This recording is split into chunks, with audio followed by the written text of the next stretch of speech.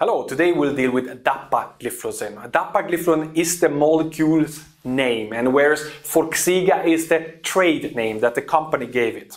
Okay? Dapagliflozin belongs to the group of medications called Sglt2 inhibitors. And these Sglt2 inhibitors will inhibit the molecule called Sglt2. And this is an abbreviation of sodium glucose cotransporter 2. This transporter molecule is found on proximal tubules of the kidneys, which usually reabsorbs about 90% of the filtered glucose.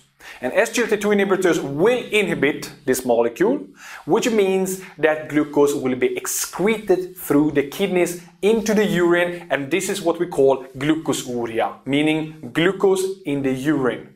Forxiga can be given as 5 and 10 milligram tablets any time of the day with or without food. And we usually start with the 10 milligram dose.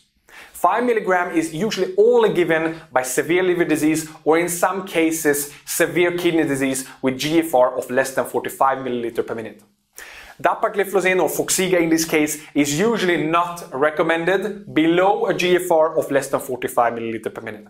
Forxiga can be given as a monotherapy, meaning alone, or in combination with other medications like, for example, metformin, sulfonylurea, pioglitazone, sitagliptin, or insulin. The side effects of these medications are, for example, hypoglycemia, but usually only when given with other medications like, for example, sulfonylurea. Other side effects is, for example, hypovolemia, meaning a low blood pressure, since not only glucose is secreted through the kidneys, but also water flows with it, and due to this it's called osmotic diuresis. And since we have a lot of glucosouria, then urinary tract infections can happen also.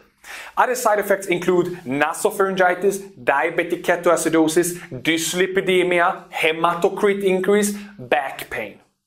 Dapagliflozin are in general good for patients with atherosclerotic cardiovascular disease, and also in patients with heart failure, in patients with diabetic kidney disease, and in obese patients. And please check the other video about Sglt2 inhibitors for more detailed explanation of this group of medications. I thank you very much for listening. Have a nice day. Bye bye.